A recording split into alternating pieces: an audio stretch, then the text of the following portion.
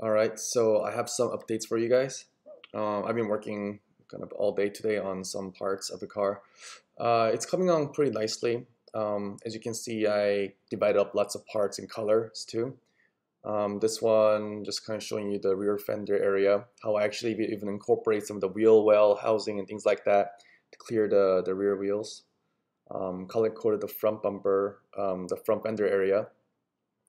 And this one is interesting. It's the the carbon fiber fins, and I was trying to figure out how I can make that. I'm probably gonna 3D print them, and then I'm gonna install them onto the side skirt later. So you can see I color coded it because I'm gonna print this one separately from the other one. Because in production, I'm actually gonna have to make these separately so we can make a mold of things. If it's reprinted, it's fine, but you have to kind of think about how you're gonna make this too. So I'm gonna make this part separate from the one on the left, and I'm going to attach those two together, as you can see from here, with some kind of flange. And then it's going to be one piece with the front fender, and it's going to attach into this side skirt, the carbon fiber side skirt piece that you can also see that I made here.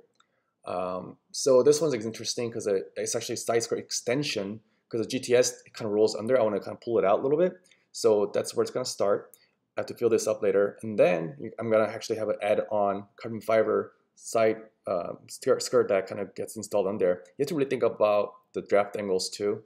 So draft angles along with the radius. So as you're building this, you have to really think about how it's gonna be built, and also too. So you have to kind of really think about the way it assembles and way it the drafts and what's it gonna be made out of and things like that. Especially if it's gonna be carbon fiber or fiberglass, you have to make sure there's a draft angle.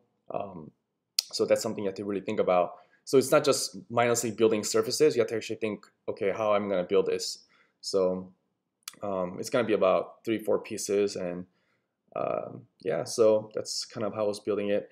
I think you can kind of see the whole car now.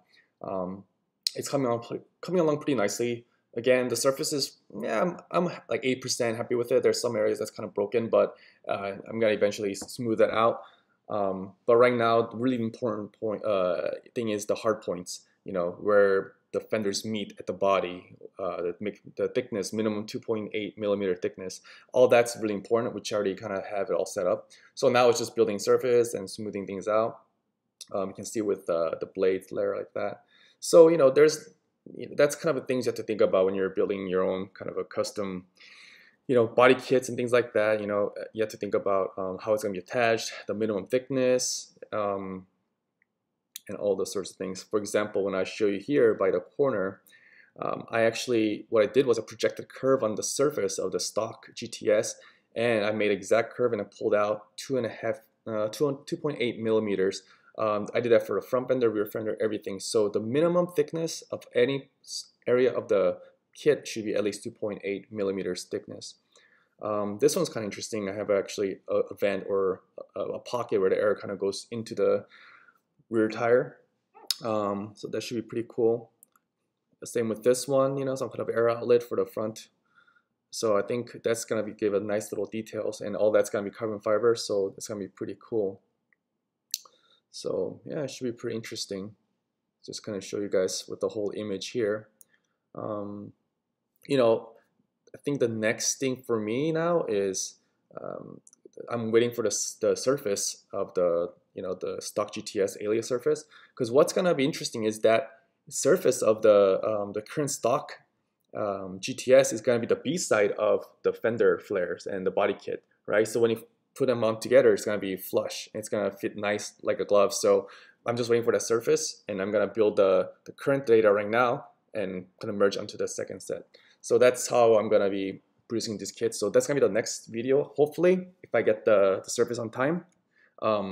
If not, then I'll probably just move on to the front or just detail things out. So yeah, so that's kind of the progress at this point, and hopefully I'll have some more for you guys next time.